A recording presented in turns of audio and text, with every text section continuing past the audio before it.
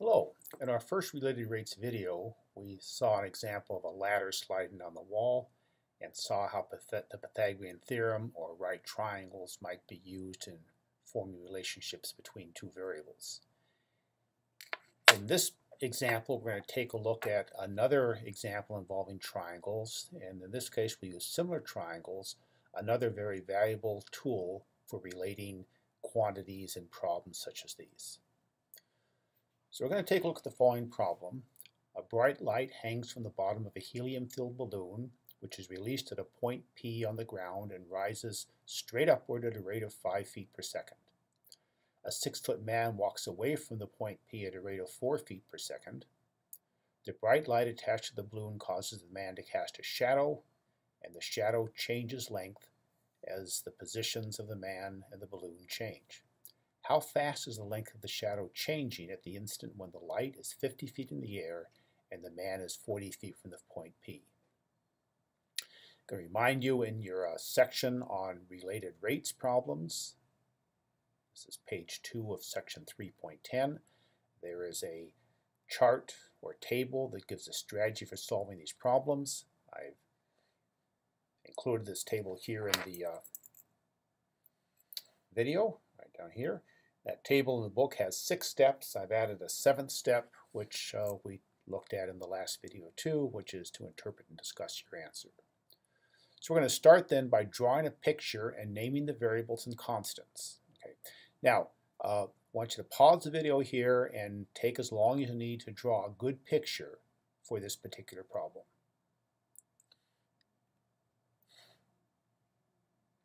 Well, welcome back. I hope you came with a picture looking something like this. Probably not quite this high quality, but something that conveys this idea. Okay. So we're going to start by labeling the variables, and in these kind of problems, again, you want to read through the problem carefully and take note of the things that are changing and give those quantities, which are probably going to be important in the problem, some variable names. So we're going to start by looking at the phrase that says that the balloon is rising. Rises straight upward, and so that means we're going to be interested in this quantity. So I'm going to start by letting B be the height in feet of the light above the point P, and as usual we want to put that quantity in the picture, so we see the B labeled over here. B denotes this particular height. The other motion comes from the man walking away from the point P. And so let's let M be the distance in feet of the man from the point P. So again, you want to put that into the picture. And there's the M. And then finally, the other changing quantity in the picture is the length S of the shadow. So we're going to let S denote the length of the shadow the man is casting. We've tried to indicate the shadow over here by this darker line. It goes from the man's feet out to the point where the light edge of the point where the light is obscured by the man. So let S be this quantity, and again we included that in the picture.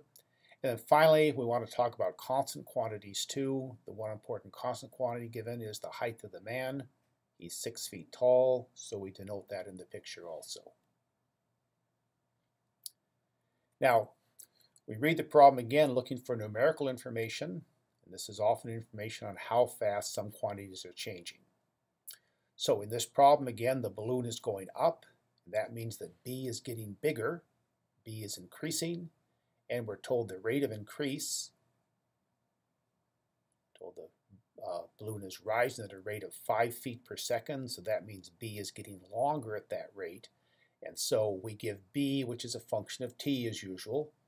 We give it a derivative, dB dt, of 5 feet per second. The other information we're given is how fast the man is walking from the light. That tells us how fast M is changing, where M is the distance from the point P to the man. And again, as you read through the problem, you see that is given by 4 feet per second.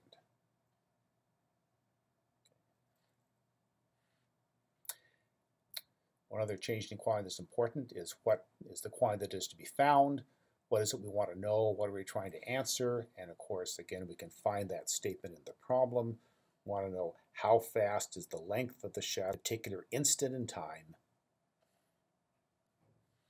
So in other words, what is ds dt at the instant when b is 50 and m is 40? Again, as we said in the last video, do not at this point set b equal to 50 and m equal to 40. B and m are changing quantities. We have to account for that change first, and then later on we'll figure out what the ds dt is at the particular instant when b equals 50 and m equals 40. Okay, so having decided what quantities we are given, we've labeled the variables, we've identified what we want to find and the instant in which we want to find it. It's now time to take a look at a relation between the two variables, or in this case it's three variables. So we have b, m, and s. Okay, so we've got those quantities labeled in the picture.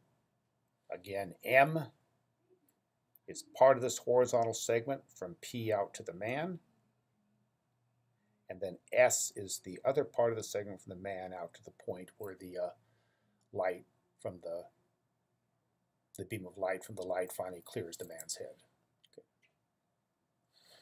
Okay, so what's the relationship here? Well, let's put some labels on the pictures. Label some other vertices. A, the light, B, the top of the man's head, C, the end of his shadow. And we can identify two triangles in here that are similar. Similar triangles. These are the large triangle that goes APC.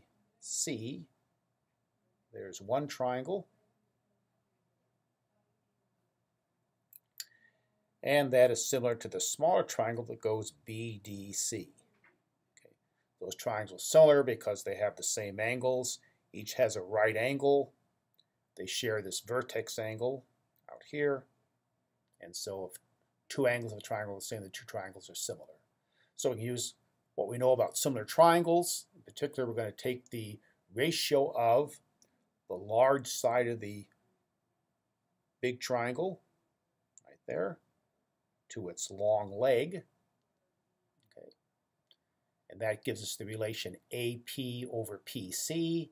And that ratio has to be the same in the smaller triangle. The analogous leg is the height of the man, BD, and this distance, DC. If we convert those into lengths as described by the variables, AP has length B.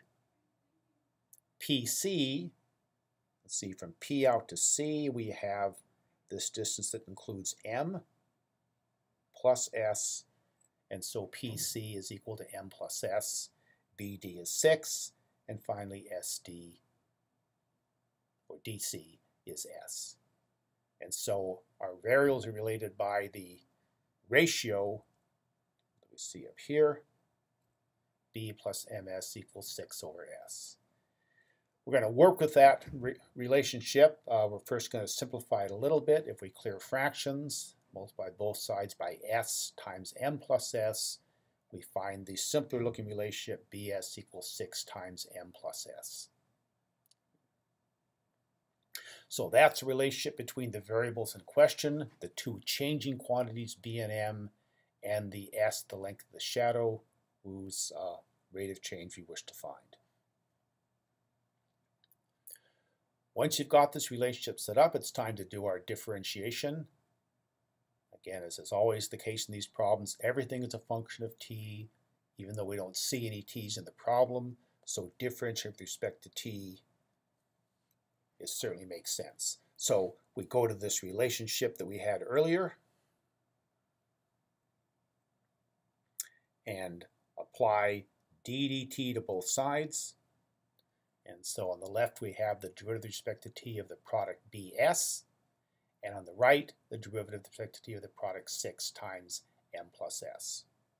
So to do this differentiation, we'll use the product rule on the left, because we have a product of two functions here, both functions of s. The 6 is a constant, so it can come out in front. Then we'll just differentiate the sum m plus s. And so that leads to the following. Here's the product rule. The derivative of the first function, b times the second s. then the first function b times the derivative of the second s, so the product rule comes down to give us this part. Here's the 6 factored out in front, and then multiplied by the derivative of m and the derivative of s, so dm dt ds dt. So there is our differentiated relationship, and we now see the quantity we were interested in, the ds dt, coming into the problem. Now they know the relationship between the changes and the variables, it's time to ask what happens at a particular instant in time. So we've kept a record here of the changes that we know about, and at this stage we now can put in the given numerical values and calculate the desired rate of change, that is ds dt, at the instant when b equals 50 and m equals 40. So now that we have the change incorporated in this derivative formula, we're now going to let b equal 50, m equal 40, and let dB dt and dm dt be the rates which are given. So we're going to put all those numbers into this relationship here. And when we do that substitution, we have dB dt.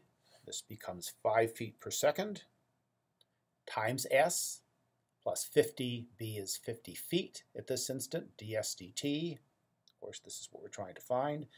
That equals 6 feet, the height of the man, times 4 feet per second, that's dm dt, then plus 6 feet times ds dt. Now it's ds dt we want to find. There's 2 of them here, so we'll do a little algebra to isolate that. I'll subtract 6 ds dt from 50 ds dt to get 44 ds dt. Bring everything else to the other side.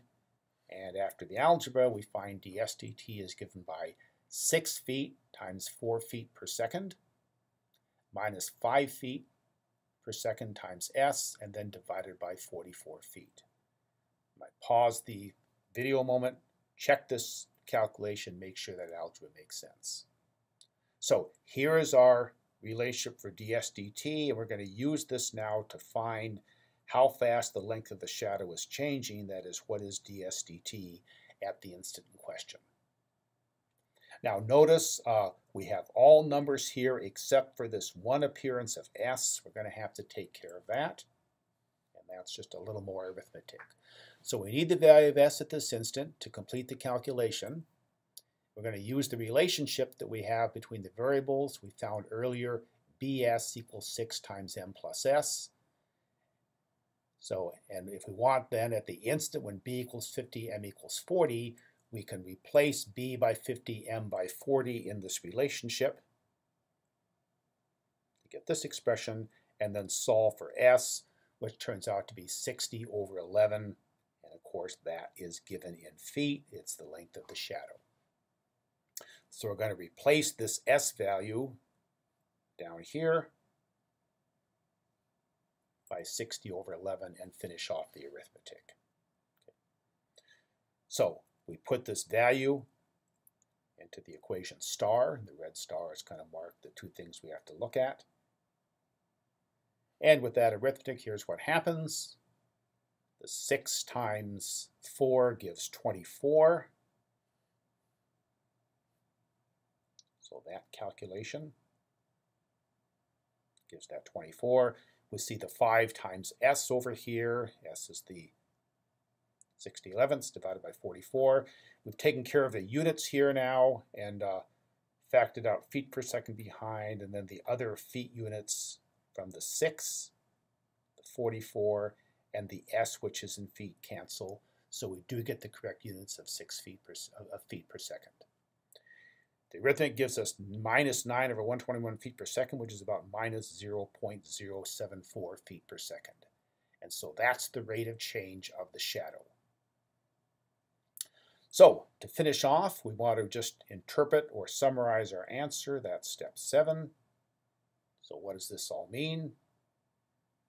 So we've now answered our question at the instant when the light is 50 feet above the ground and the man is 40 feet from the point, P. The length of the man's shadow is changing at a rate of approximately minus 0.074 feet per second. This rate of change is negative, so the shadow length is decreasing at this instant. So at this instant, as the man walks away from P, his shadow gets shorter. And that's the end of this story.